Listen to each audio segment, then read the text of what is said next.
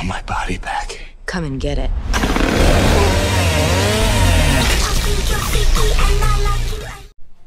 So Freaky is a good movie. How's it going, guys? It's me, Danny Nada, back here again, and I wanted to talk about Christopher Landon's Freaky. Now, without giving too much of the plot away, I've seen a lot of people comparing this film to Freaky Friday, and while it does have a lot in common with that movie because of the body switcheroo aspect, I think the best way to describe the plot by comparing it to another movie, this film is like a mixture of Friday the 13th and The Hot Chick. Now, if you've never seen The Hot Chick, it's the movie where Rob Schneider plays a dude that switches body with a high school girl. Up in the killer's body. So, yeah, it has a lot in common with that movie. A lot of plot elements, actually. So, do with that what you will. Now, in this movie, yes, a killer switches body with a teenage girl. You know, a lot of hijinks ensues. And to be honest, I'm very surprised that Vince Vaughn plays a slasher villain perfectly. And also plays, you know, a girl trapped in a man's body perfectly as well. It's so strange. The director really took advantage of Vince Vaughn and his menacing stature, while also taking advantage of his, you know, usual fast-talking brand of comedy. And somehow this guy, Vince Vaughn, fit perfectly to this movie's tone.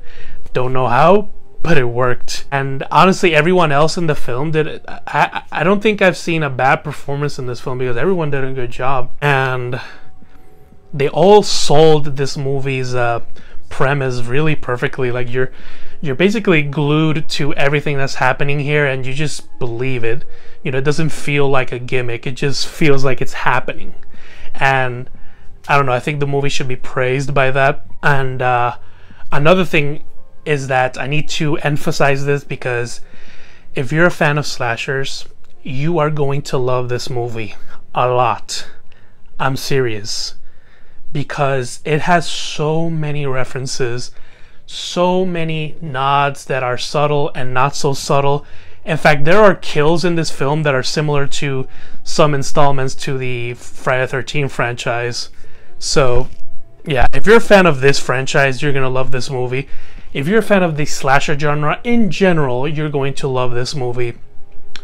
Because this film is a perfect love letter to the slasher genre, in my opinion. A lot of people would say that, in fact, a lot of people compare this film to Scream, which I don't necessarily disagree with, but I think that the two films couldn't be more night and day, because while Scream does show some appreciation towards the slasher genre, to me, Freaky shows more appreciation, because what Scream does more is make fun of it and then show appreciation towards it, while Freaky just pokes fun at the slasher genre, but then shows a lot of appreciation towards it as well. And I mean, again, I'm not trying to criticize Scream in any way. I'm just trying to prove that both films show their appreciation differently, because Scream just sort of makes fun of the slasher genre, while Freaky just pokes fun at it, but then shows a lot of love for it. And the film also proves this theory I've been having for a while now, which is that Christopher Landon is clearly a cinephile, because in his other films you just see so many references towards other films. In Scout's Guide to the Zombie Apocalypse, you clearly see references to other zombie films, and it shows appreciation towards the zombie genre as a whole.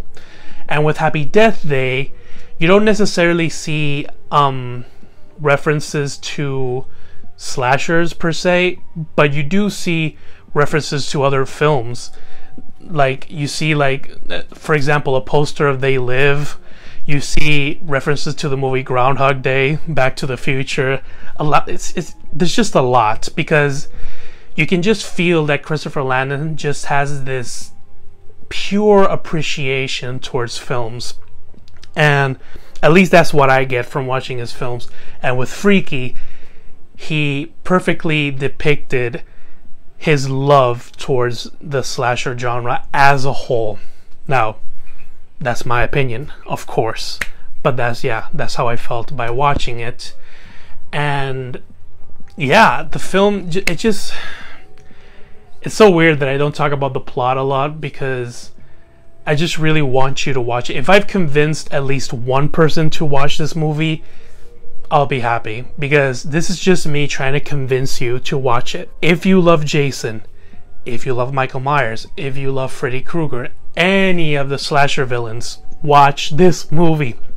It's really good. It's made for fans of slashers. Trust me, it's really good. If you didn't like Christopher Landon's other films before, you will like this one. Trust me, it's really good.